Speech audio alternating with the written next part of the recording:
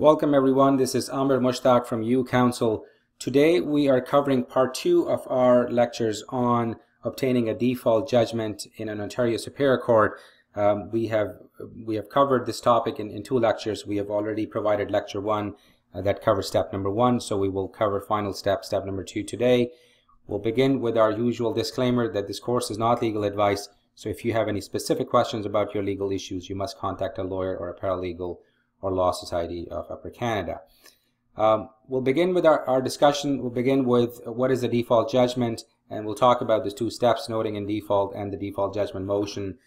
In our previous lecture, we have already covered what is a default judgment, but briefly speaking, you obtain a default judgment when the defendants have not filed their statement of defense within the time period prescribed, or for some reason their statement of defense has been struck out. So in that case, the plaintiff is entitled to obtain a default judgment, and to do that, step number 1 is you note the defendant or the defendants in default, and we've covered that in our first lecture. We'll jump on to step number 2, which is obtaining a default judgment through a default judgment motion. You want to keep in mind that rules of civil procedure of Ontario apply to how you bring about a motion for default judgment, specifically Rule 19, but you will also want to look at Rule 37, which deals with motions in general, Rule 57 if you want to consider cost, and other rules as they apply. Courts of Justice Act, which is the authority for the rules of civil procedure, is also relevant. But most importantly, you want to look at practice direction, and practice directions are directions of the courts of Ontario based upon which region they are, and those specific courts may have their own practices or procedures with respect to how you bring about a motion, and you want to make sure that you look at that as well. So for instance, if you are looking at a practice direction for Toronto, the link that I've provided, you go there and you will see, let me at least show you where that link is. So the original link that I provided, when you click on it, this is the practice direction and policies for the Ontario, and it's divided into regions, and depending upon where your case is, you click on that region. So if it's in Toronto, you click there, and you will notice that there are a number of practice directions that are provided, guidelines, and they're very, very important. You can't, especially with respect to timelines and stuff, if you miss these practice directions and do not follow, it will have grave consequences in terms of your motion being heard. So let's look at practice directions, and we'll talk about it further. But that's an important aspect of bringing a motion. So before you bring a motion, you want to go back to practice directions and make sure that you are following all the processes. Now, with respect to default judgment motion, there are generally two considerations that you want to have. Whether the motion should be brought before a registrar or before a judge, and then whether the motion should be in writing or should you bring your motion orally. So with respect to motion before a registrar or a judge, it depends what kind of claim you have commenced. The kind of claim you have commenced determines whether you are entitled to bring a motion before a registrar or you must bring a motion before a judge. So I'll explain that by way of an example. If your claim is about seeking a judgment for unpaid debt, or if your motion is for a judgment for claiming liquidated damages, then your default judgment motion can be brought before a registrar of the court in writing, and you can get that default judgment signed. So what do I mean?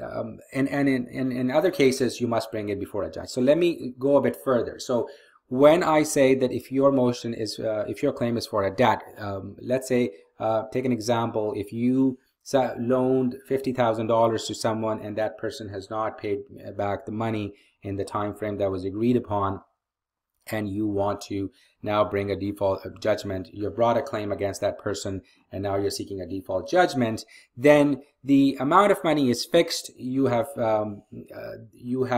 paid, you have loaned $50,000. It's clear on the basis of the claim that you have filed, and the court will accept that as the facts. And so there is no sort of leeway there. There's no discretion for the court there. $50,000 is owed to you. The defendant has not paid it, and so you're entitled to a default judgment. So it's pretty straightforward. the judge or the registrar does not have to make an assessment of what is the appropriate damages. The damages are pretty straightforward. With respect to liquidated damages, what that means is, by way of an example, if you operate a business, you provide some kind of services, let's say contractor services, and somebody hired you to provide certain services for $70,000. A party signed a contract, you completed the work, you issued an invoice for $70,000 and did not get paid. So in this situation, there's an invoice that claims, and the contract that claims that you had done work for $70,000 and you're entitled to that amount. And again, the registrar or the judge will accept your statement of claim, the facts on your claim, because there's no defense. And so it is pretty straightforward that because there is an invoice there and a contract there, you are entitled to $70,000 which has not been paid. So that's an example of liquidated damages. So in those cases, as you can imagine, the process of providing you with a default judgment is rather straightforward. So in these kind of situations, you can bring a motion before a registrar in writing and get your default judgment. Another example where a motion before registrar is inappropriate is, let's say your claim is based upon sexual harassment or damages for some sort of personal injury. In that situation, a judge will have to make a determination about what are the appropriate damages in your case, whether $25,000 is sufficient, whether it's $100,000, and so on and so forth. So that is not a case where you can bring a motion before a registrar, because a judge is the appropriate authority to make that assessment. So you have to figure out before you bring your default judgment motion whether the motion must be before a registrar or before a judge. And if it is before a registrar, you should not bring it before a judge. You should go to a registrar and obtain your default judgment. So if this is one topic that may get a bit complex, so if you are unclear about where should you bring your motion, then you may want to consult a lawyer and make sure that you're bringing the motion before the right person. Okay, the next step is you can bring the motion in writing or orally. With registrar, you always bring your motion in writing, so you prepare your motion material and you file. And with respect to a judge, you can still bring a motion in writing, or you can prepare your motion materials, file them, and then attend your motion before the judge and provide your submissions in person. Default judgment motion, in writing, as I stated, is rather straightforward. You prepare all the motion material, which I'll explain in the next few slides what that material is. You file it with the court together with the motion court fees, and we'll talk about that as well. And then you just wait for the court's response, whether you get the default judgment or not. This lecture primarily covers the motion, the oral motion, and we're talking about 6 basic steps that you want to keep in mind. Step number 1 is that for all motions, you must obtain a motion date prior to attending motion. So you have to obtain a date when the judge is available, and then you book that date. It's done through motion requisition. We'll talk about it. Step number 2, you prepare notice of motion, and you provide court fees, and then you have to submit both of those with the court. Step number 3, you prepare your motion record. We'll talk about it, what it is. Step number 4, you'll have to confirm your motion a few days before the motion is to be heard, and it's an important step. We'll talk about it.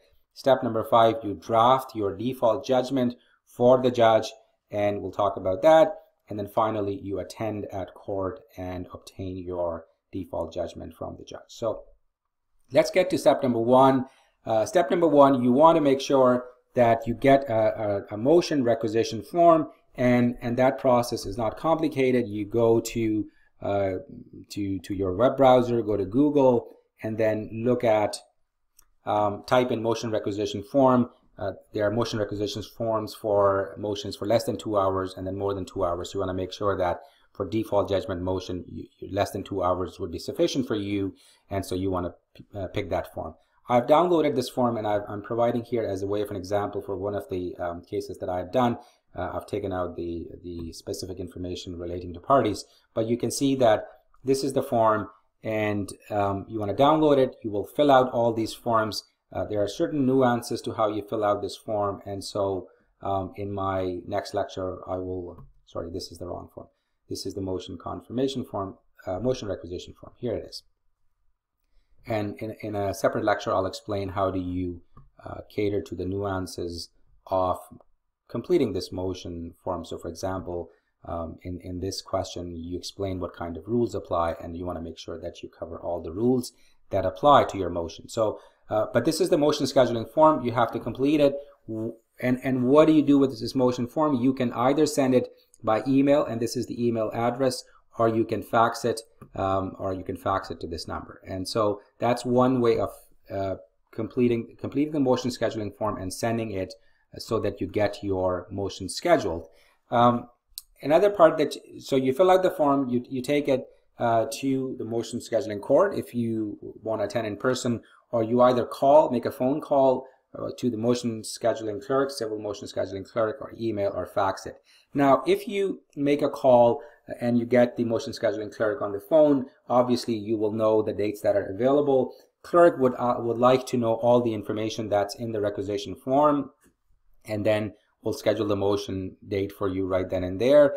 If you're sending an email or fax, then at least in Toronto, you should expect about 3 days for the motion scheduling clerk to respond to you whether your motion date has been scheduled or not. So this is just the scheduling. Looking at the schedule for the judges and their availability, you have now through these steps scheduled your motion and sent the requisition form to the court.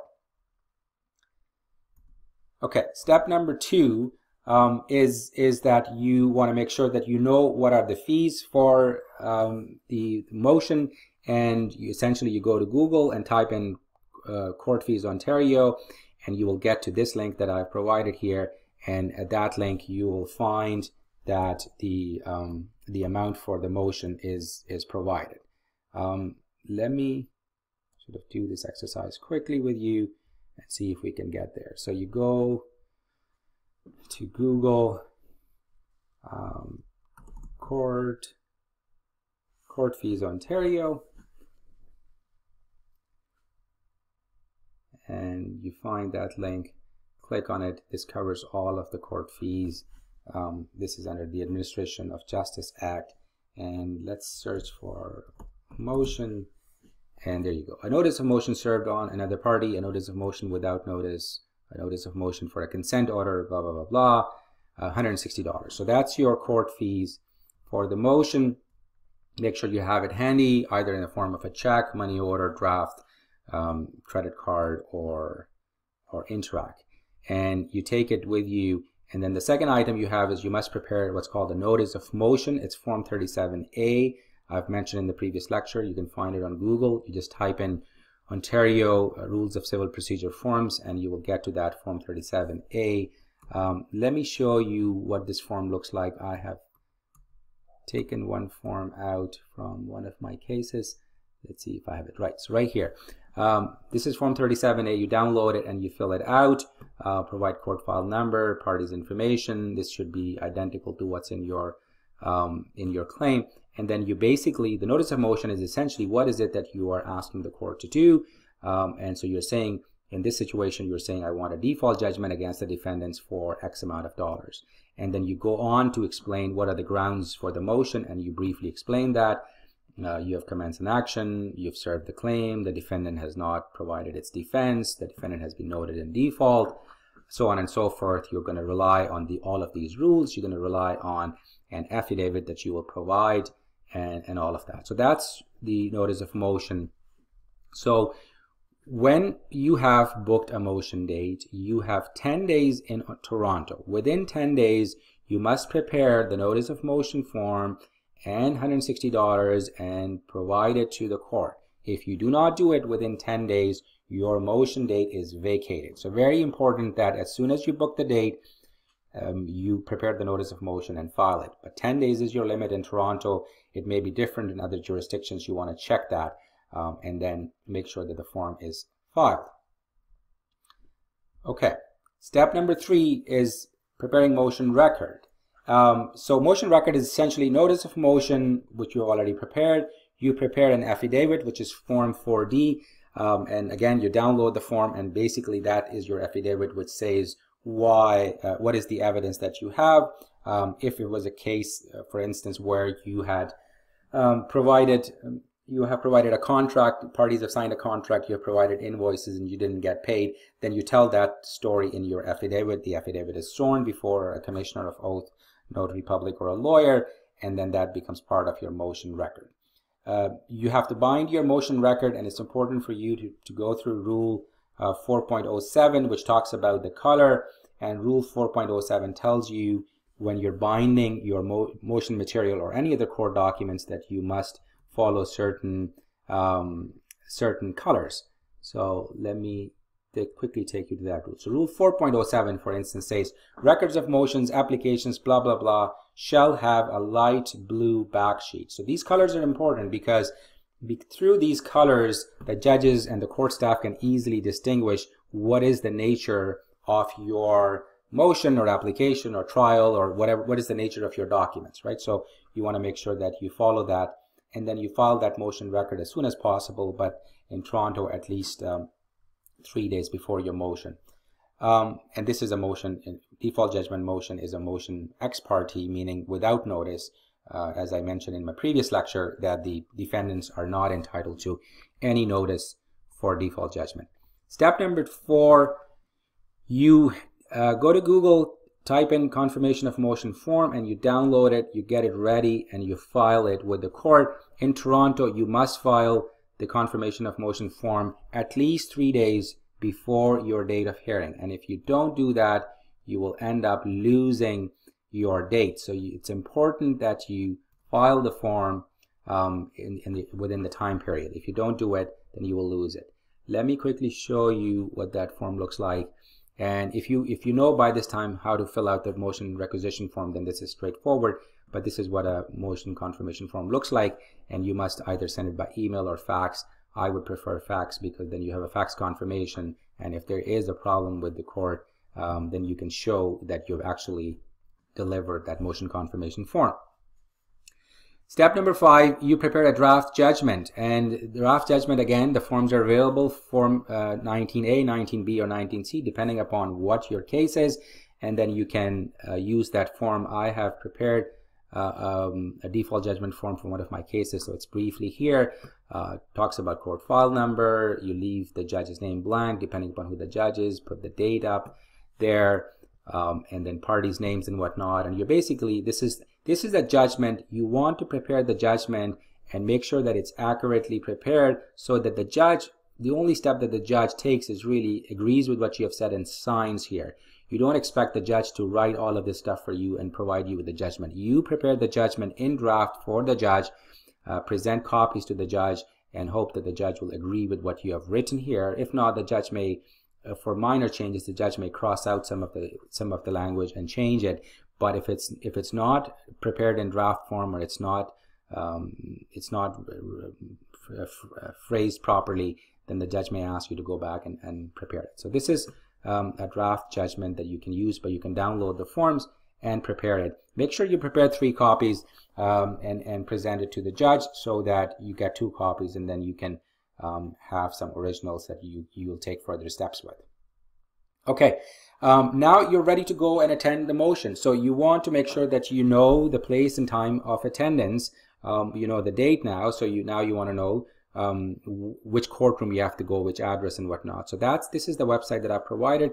Go check that out, and you will find your specific case on that website listed. So let me quickly show you what this website looks like. So you go to the website that I provided. This is what the website looks like. You agree to the terms and conditions, enter. I want to show you how these motions look like. So let's see if I can get you there.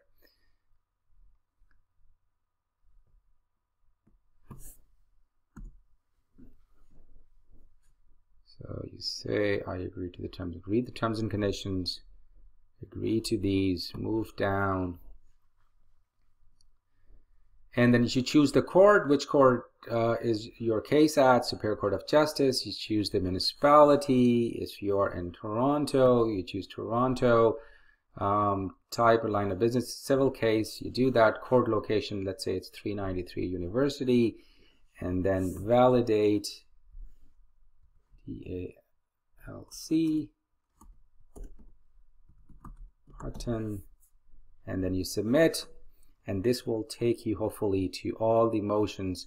I just wanted to show you, look at all these motions that are listed for, and this website is updated daily for the next day. So these are the motions for June 1st, today, and look at all these motions that are being heard in 393 University Avenue, Toronto, and I believe there are a few hundred. And there is a reason why I wanted to show you this. The reason I want to show you that is because the time is important. There are many parties who are seeking to attend a motion before the judges and before the court. And if you don't follow the timelines that are prescribed, you will lose your turn and you will not be heard. So you want to make sure that you follow those procedures properly. So you check your court number and stuff, and then when you attend that morning, you look at who the judge is. It doesn't matter who the judge is, but it's good to know who the judge is, and then you attend. And then when you go at the court office, you check in with the registrar there. You will be on a list. You look at the number 3, 4, 5. You go with the registrar. The registrar will have another form that you fill out, which basically talks about who's attending, what's your phone number, and whatnot. And then the registrar will call you based upon how the roster of that judge is that day, and then you attend, and then you provide your submissions, and hopefully you get your default judgment. So in conclusion, what do you want to keep in mind? The most important thing is you want to watch the timelines. Make sure you read the practice directions. Make sure you read the rules and follow them accurately. You miss a deadline, you lose your turn. So it's very important. Make sure you pay attention to the detail, because every little thing on that forms or the forms that we have discussed is important. And I want to emphasize very briefly that a good statement of claim is essential, because when you're bringing a default judgment motion, the law is that the judge will accept the facts that you have stated in your statement of claim. Those facts are considered to be true, and on that basis you get a default judgment. But if your statement of claim does not cover the facts that are required for you legally to get a judgment, you will not get a judgment. So it's important that your statement of claim is accurate and complete so that you can get your judgment that you want. We spent a lot of time, about 22 minutes on this, because I wanted to cover the entire motion in one lecture, so you at least have it in one place. And as you may notice that there are certain nuances to filling out the forms and stuff. So what I'll do is I'll pick each one of those. For instance, motion requisition form, maybe an affidavit, maybe we'll pick the notice of motion and stuff. So we'll probably go through in future lectures, pick one document and then dissect it, and then so that I can explain to you what are some of the important considerations. But this is generally how you obtain a default judgment motion. The steps are here. If you follow those steps,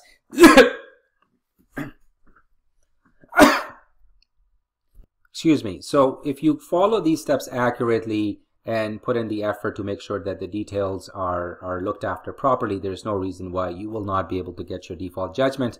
If you have any questions or comments, please feel free to contact us, and we look forward to seeing you in the next lecture. Thank you for watching.